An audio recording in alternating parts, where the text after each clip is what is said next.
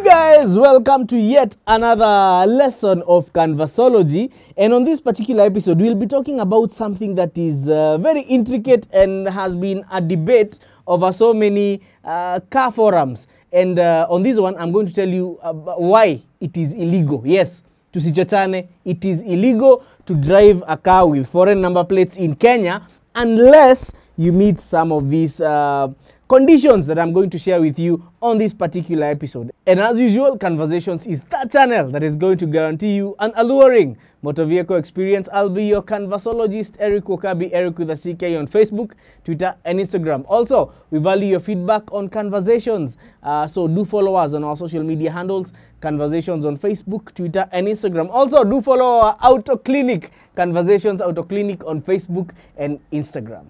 Now, there are several scenarios in which you will be, or you will find yourself driving a car with foreign number plates on Kenyan soil. Number one is if you are a diplomat. Number two is if you're in the transport business and your vehicles traverse different countries within Africa or even on a global scale. Thirdly, you might be one of these people who wants to buy cars at a very cheap budget from Uganda, Southern Sudan, and Tanzania. Yes, and there has been a discussion on most car groups and forums whereby people are selling Ugandan registered vehicles or Southern Sudan registered vehicles or even Tanzanian registered vehicles at very good prices, and these vehicles are clean, these vehicles look nice, and they try to tell you that you can actually use these cars locally. And let me tell you, it is illegal. Yes, it is not allowed by the law.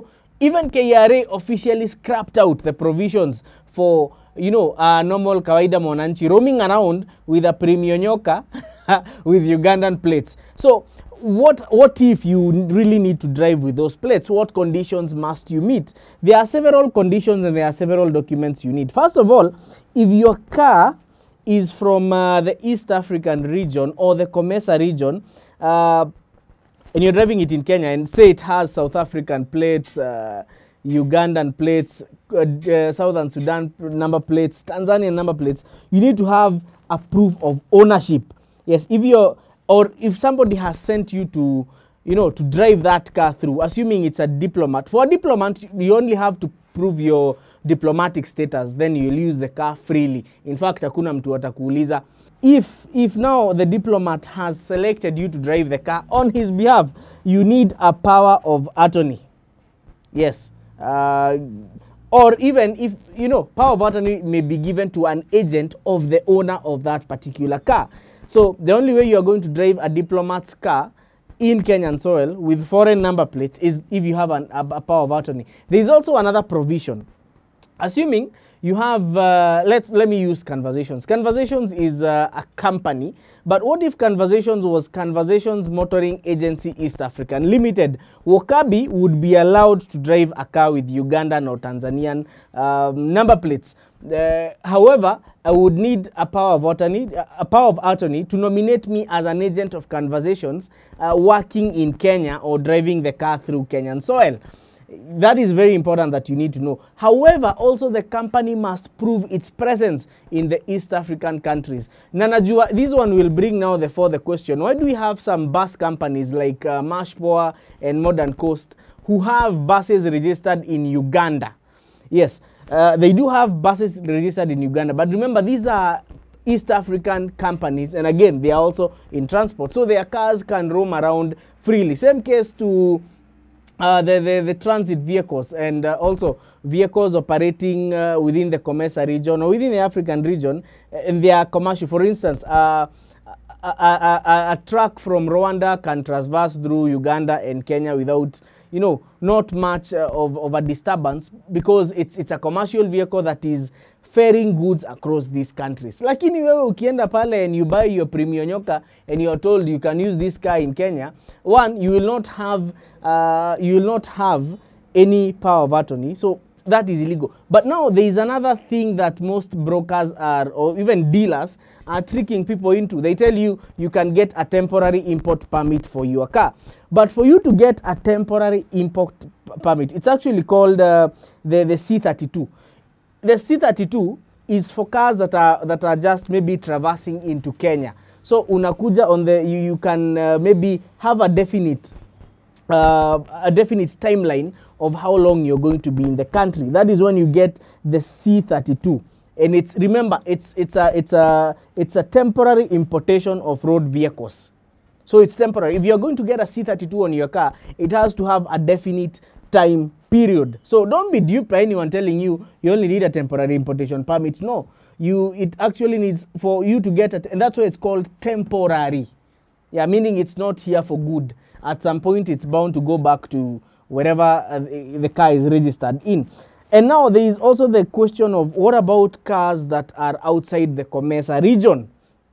Sometimes I am sure guys have seen cars from Great Britain, cars from as far as Europe for guys who are traversing through these through the countries. Uko Namibia, some left-hand drive vehicles, some very interesting vehicles as well.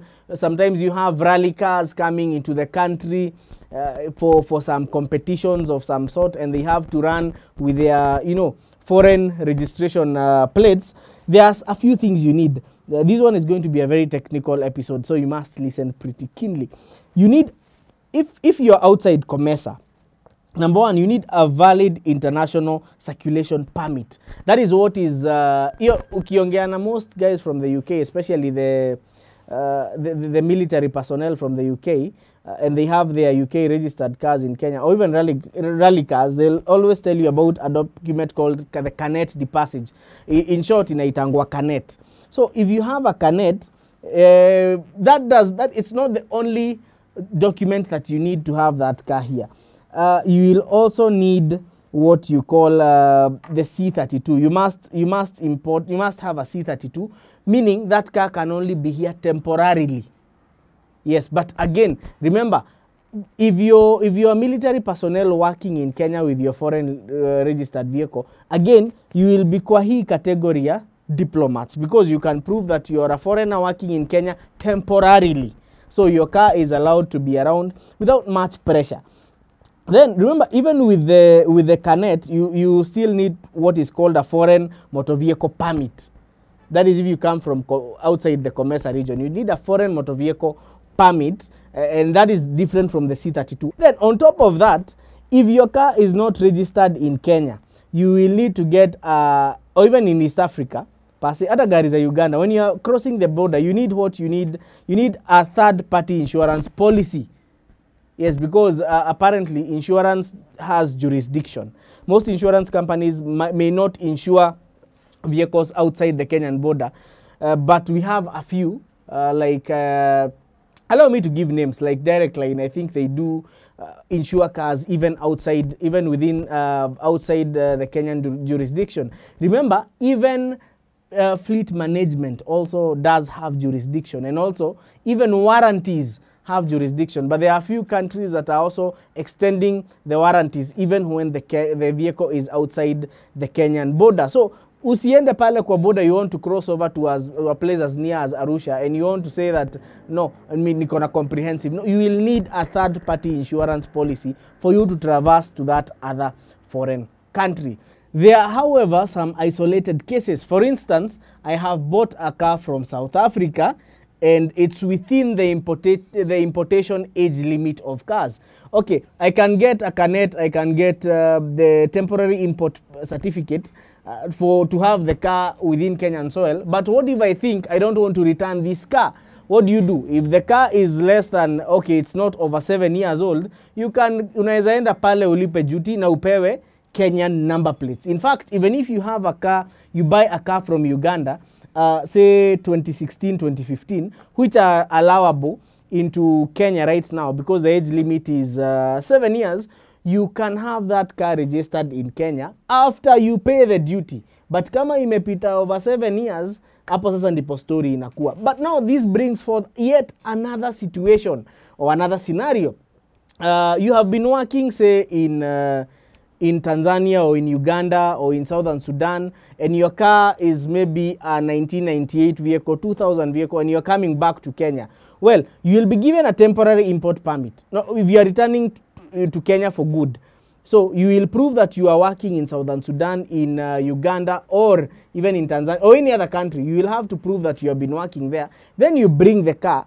You'll be given a temporary importation certificate. However, you will be, within a certain timeline, you will be required to register the car in Kenya. Now, what this will bring, you will be exempted from the 8-year rule.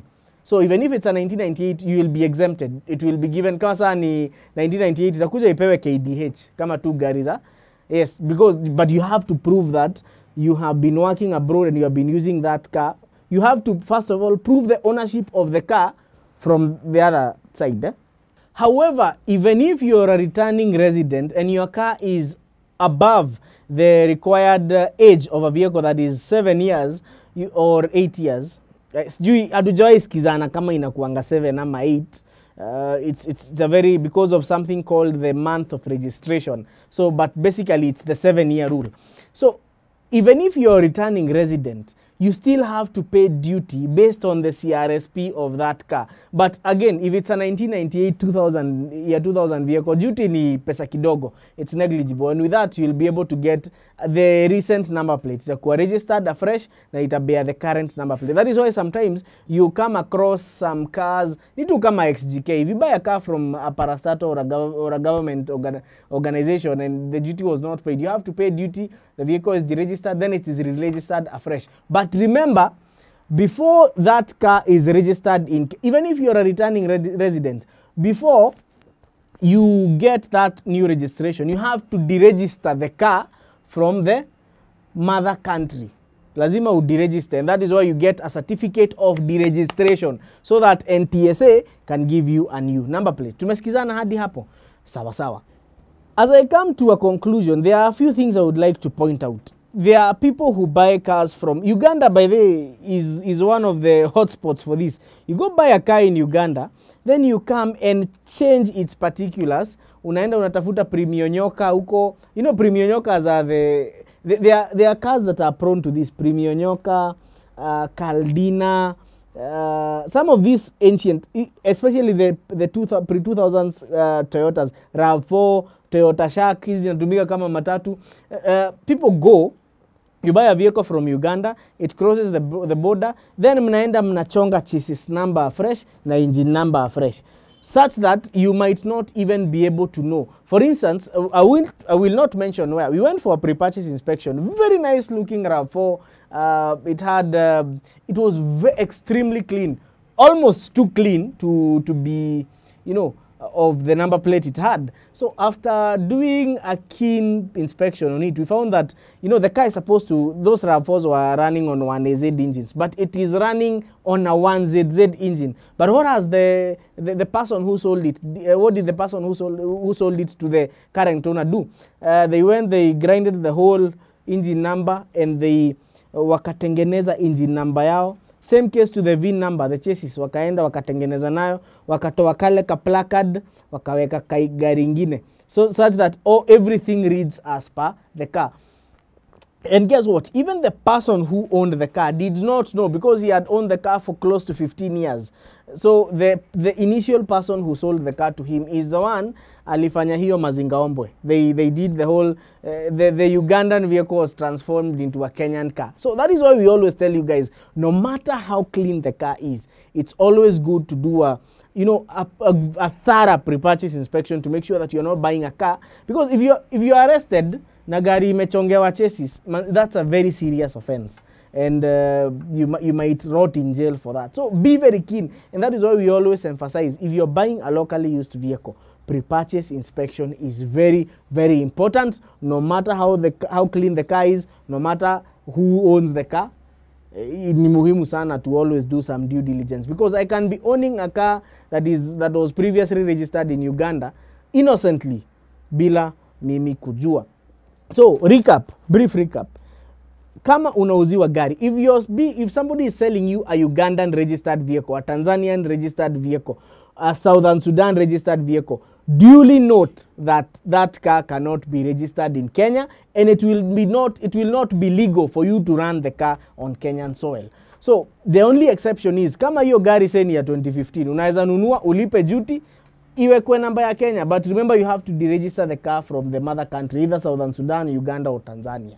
Because for you to get fresh registration, you need a deregistration certificate. And your maana gari za Singapore, they come with a sticker branded deregistered car. Sawa sawa.